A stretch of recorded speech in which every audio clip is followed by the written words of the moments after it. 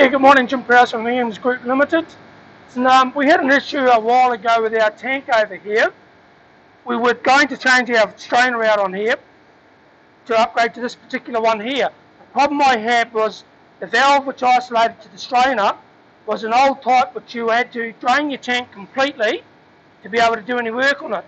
I approached Process Systems and put a few ideas out there, said what I was looking for. We came up with this option here as a valve. As you can see here, we've got it bolted through back this side, so we can do any servicing on that side backwards without having to compromise our tank product we're holding in there without having to drain it. Yeah, no, it's great outcome. Really impressed with the feedback and the help I have from Process Systems on this particular application.